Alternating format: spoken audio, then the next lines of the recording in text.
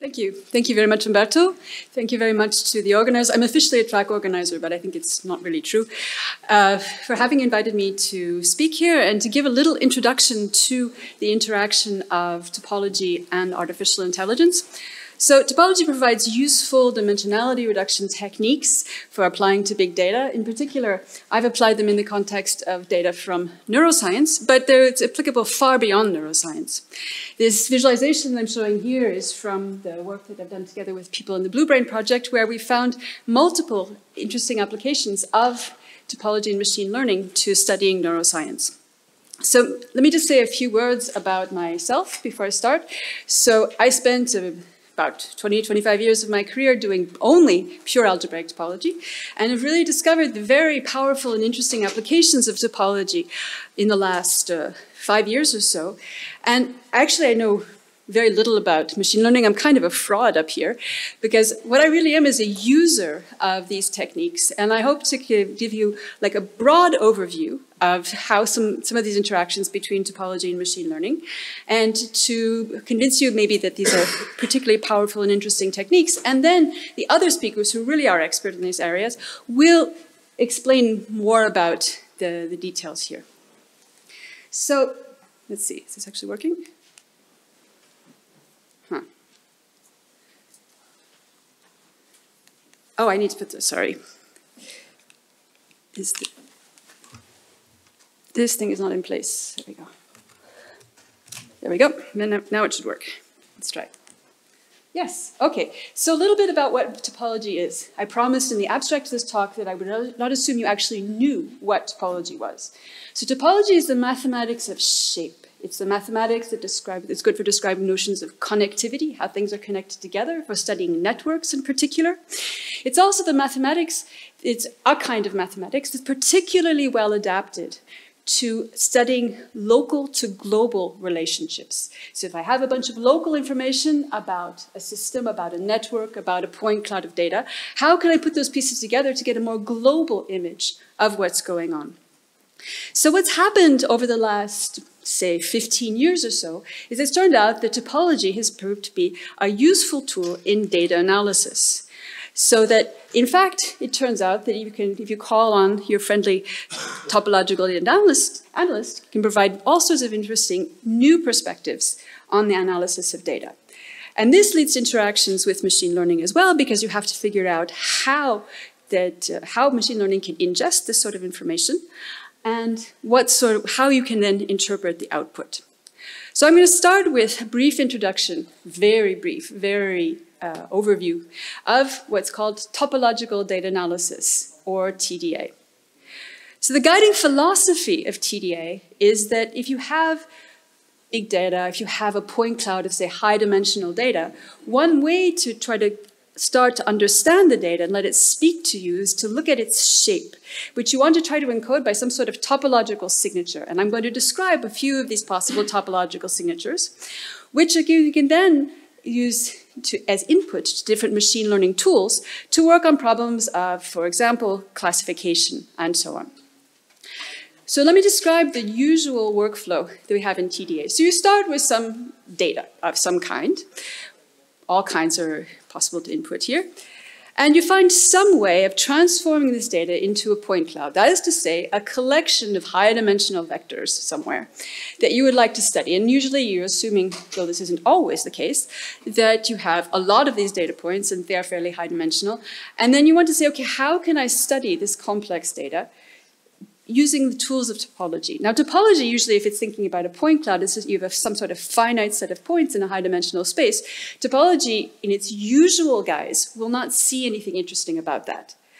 But if you're clever about this, and this was the techniques that were introduced by Adelsbrunner and Carlson and various others at the beginning of this field, they said, wait a second, we can actually use topology to understand the geometry of this data set by thinking about things in a filtered way, which is what I'll explain. So what you have is a way of converting this point cloud into a sequence of topological spaces. So they're all contained one in the other. So a bunch of different geometric objects that sort of live within each other, just like this little sequence of shapes here. And then you study the particular qualities, the shape qualities of these different objects, these different geometric objects, and out of that you extract some kind of signature, which one version of which is often called a barcode, which is why I chose this particular illustration. I'm going to go into more detail about how you abstract this sort of barcode from the point cloud data, and then talk a little bit as well about how you can then use these barcodes to interpret your results and to come up with some sort of classification or other result like that. So the first step is to go from data to a point cloud, all kinds of data. In particular, you can consider time series data. And there are various ways, some of which Nikki Sanderson is going to describe in a little while, about how to convert this sort of time series data into a point cloud. So some collection of vectors in, well, here's only a three-dimensional space, but maybe even a higher dimensional space. And then you'd like to say, is there some particular shape to the data that we're interested in studying? So here, if we look at this particular passage here, you say, oh, there's some sort of periodic motion here. Well, that's obvious here as well, but here it really becomes very clear that you see this sort of circular structure here. And you'd like to be able to characterize that and extract some sort of usable signature from this data.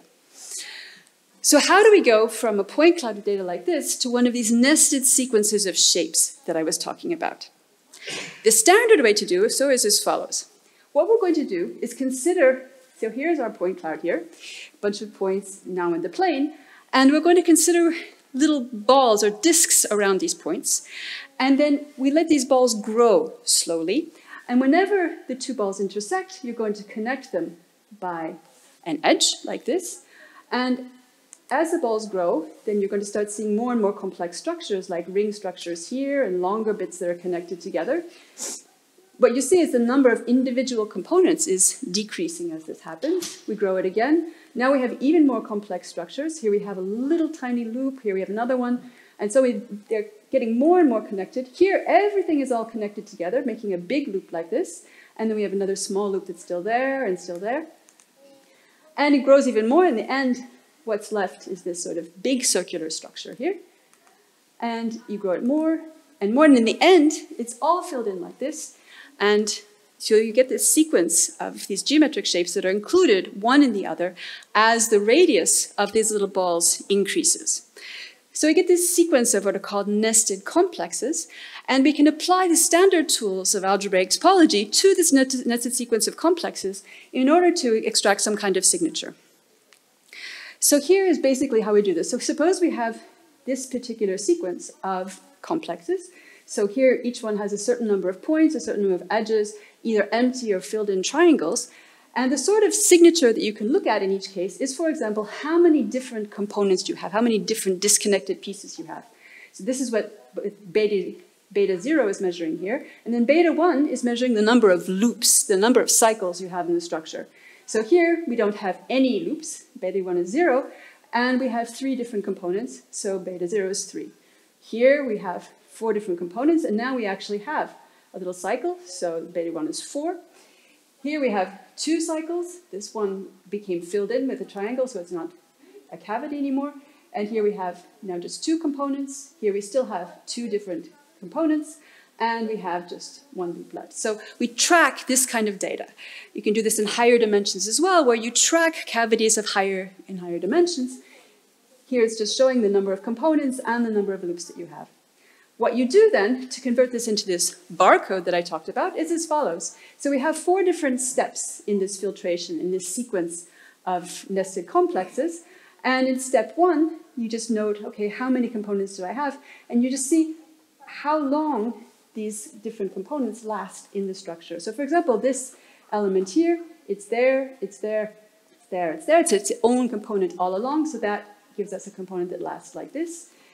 And then here we have this edge being included in here, being included in here, and so on. This is another component that lasts throughout the filtration. Then we have other bits that disappear. So for example, this one was an independent one, but then it became attached to these guys, and so it gives a bar like this. In this same way, you can track the number of loops that there are in your complex, and again, extract a sequence of bars like this. And this is what's called the barcode in dimension 0 or in dimension 1, and you can do it in higher dimensions as well, of your complexes. And this is a useful topological signature of your point cloud data. Another way to interpret this kind of data is to convert a barcode into what's called a persistence diagram. It's the same way, it's an equivalent way of tracking the same information, which it can be more useful in certain contexts. So here we have one of these barcodes here. So it's a sequence of bars of various lengths. And what you do is you look at where each bar starts and where it ends. And that pair of what we call birth and death give us coordinates. This is our birth axis, this is our death axis. So here we have a bar that lasts from 0th filtration to the 2nd filtration. So that's born at 0, dies at 2nd. Here we have another one that's born at 2, dies at 4. So that's, this one here. So each one of these bars is converted into a point in the upper right-hand quadrant of the plane, producing what's called a persistence diagram. And this is the usual output of topological data analysis techniques. It provides a way of capturing, encoding the signature, the shape of the original data cloud. Now, if you're going to do any sort of interesting statistics on a system like this, you need some sort of stability, which is to say, if I perturb my original data a little bit, I want my output not to be too different. You need that kind of stability for this sort of tool to be useful. So it turns out that if you look at this set of either barcodes or persistence diagrams, there are natural ways of equipping these sets with notions of distance, which are Earth mover type distances, either of LP or L infinity type, that enable us to talk in a reasonable way about when two barcodes or when two persistence diagrams are close to each other. And it turns out that if in most of the instantiations of this TDA pipeline that we consider, this whole process is essentially Lipschitz continuous with respect to some notion of distance between point clouds. We usually use what's called the Hausdorff distance, and this sort of L infinity type distance that we have between persistence diagrams. So there is the sort of stability that one needs in order to have a reliable analytical tool. Now, if you actually want to do something with this, then you need software. There are people who have mostly open source software that has been produced, most notably recently here at EPFL by L2F, created this beautiful library called Giotto, where you have access to all of these tools for doing all kinds of different topological data analysis computations. And importantly, I mean, once you've done this analysis, you'd like to say, okay, what is this topological signature telling you about your original data? How can you then interpret the output? And there are more and more inverse analysis tools available. And in particular, I'd like to cite the work of Yasuhiro Oka, who's developed some really nice ways to take the output of this TDA and look back, okay, in the point cloud and say, where are these significant features coming from? One point I would like to make briefly is, let's see, let me go back quickly to this persistence diagram. If you think about the points that are close to the diagonal here, those would correspond to very short bars. And what people often think of these points that are either close to the diagonal or these short bars as being sort of noise. They're noisy features, they're not persistent. You're interested in what topological features actually persist over a long time. And that's usually a good approach, but one needs to be careful because it can happen that a small bar like this or a point that's close to the diagonal could actually encode important information. Okay. So, TDA and machine learning, how do they interact? So, it's quite hard. I mean, if you look at the set of barcodes or the set of persistence diagrams equipped with the metric, doing statistics in this space is a hard problem. I mean, you actually can't do, how do you take an average of persistence diagrams or an average of barcodes? So what you have to do is featureize this. So you have to take this, use some sort of kernel methods in general to translate this problem about barcodes or persistence diagrams into a situation where you can actually do some computation. So you translate it into some vector space, for example, equipped with some sort of inner product, some sort of notion of similarity, and then you can do statistics in this space. And one very interesting recent development, in my opinion, of Legoni, Udo, and Tillman, is there's a new differentiable approach to doing this sort of featureization, enabling the application of gradient descent methods in this context as well. So one example of this, so suppose we have a barcode here, and you want to translate this barcode into something you can actually study more easily, like a function. So what one usually does is to create what's called a Betti curve. And a Betti curve, now for each value here, counts how many bars exist at that point. So for example, here in one filtration, we have 3 different bars that exist at that point, and so our Betti curve gives us a value of 3 at the filtration value 1. So you take this complicated barcode and you translate it into a curve. And then you can start thinking about doing some sort of statistical methods.